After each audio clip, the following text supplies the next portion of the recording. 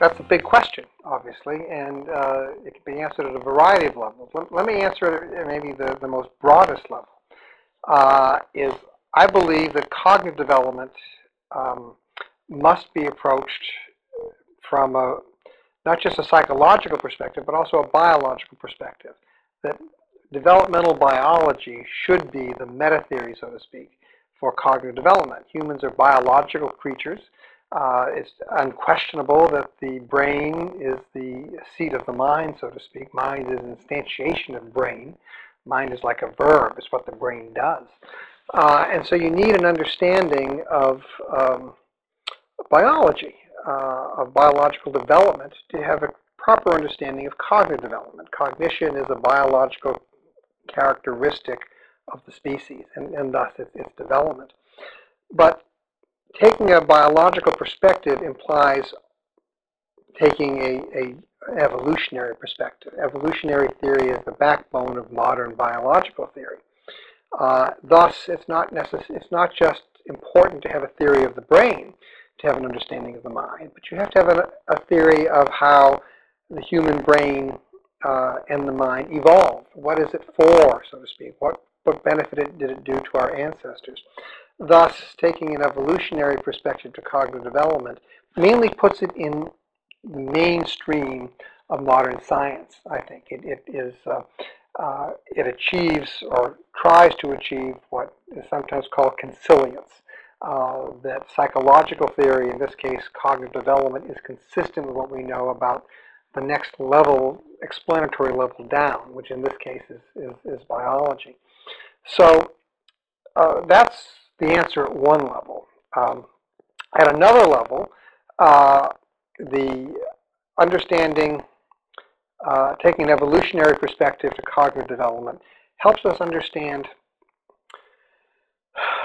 how children's cognition, their thinking, may have been adapted to various stages and times of development. Evolutionary theory emphasizes natural selection, that characteristics of individuals were selected for over the course of evolution. That is, there was a good match between the environment and the individual at a time that increased the likelihood of surviving. This is sort of the cornerstone of modern evolutionary theory.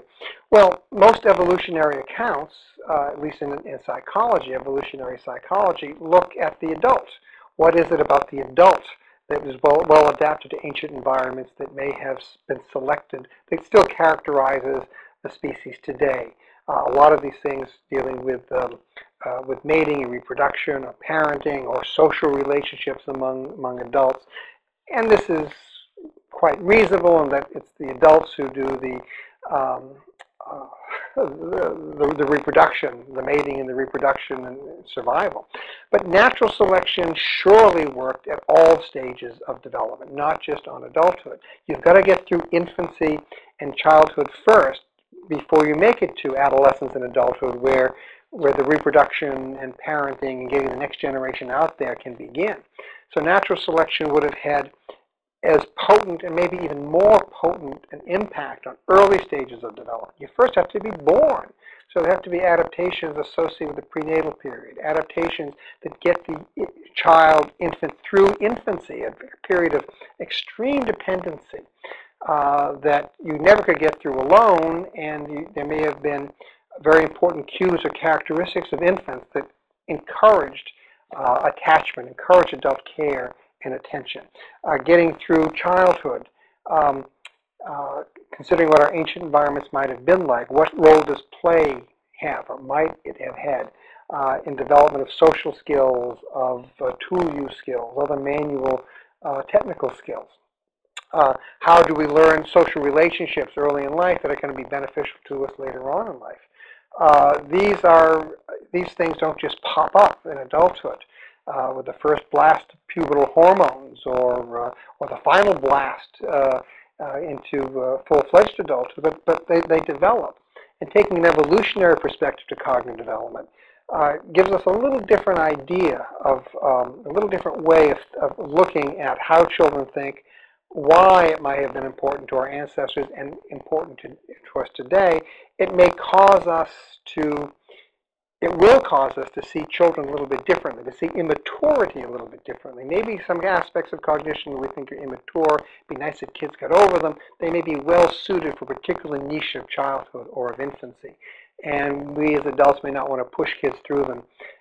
We may not want to accelerate development as we are often want to do with our children. Maybe they'll get into Harvard if they can learn French, English, and Latin by the time they're 4. Maybe, maybe not. So a cognitive perspective, an evolutionary perspective of cognitive development, of development in general, helps us see children and their development in a different light. It helps us get a better understanding, I think, of the process of development, and it can help us in situations where we want to intervene when there's a mismatch between a child's particular developmental level or functioning in an environment now that doesn't bode well for future or contemporary psychological adjustment. Okay.